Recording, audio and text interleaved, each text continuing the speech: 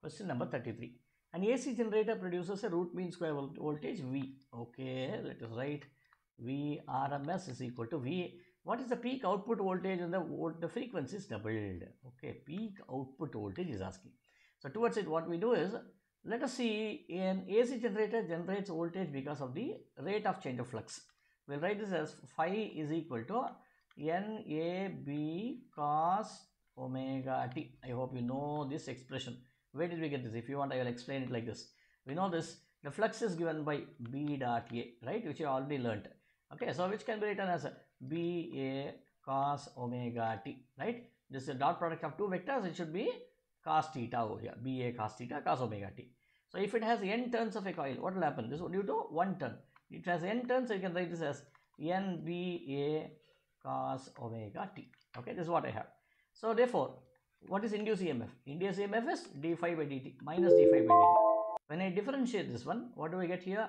I get this as minus NBA into minus omega sin omega t, right? Which will now be equal to NAB omega. This is what we have into sin omega t.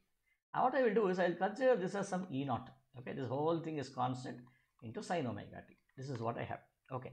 Now what is this now? This is your induced EMF. Induced EMF.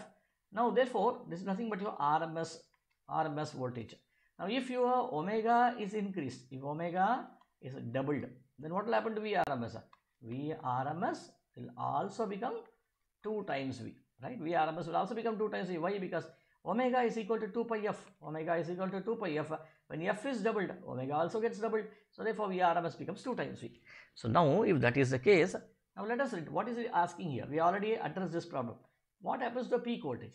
So now we have VRMS equal to 2V. This should be equal to V naught divided by root 2. We already know this. Thus your peak voltage V naught will become 2 root 2 times V. So 2 root 2 times V is answer T.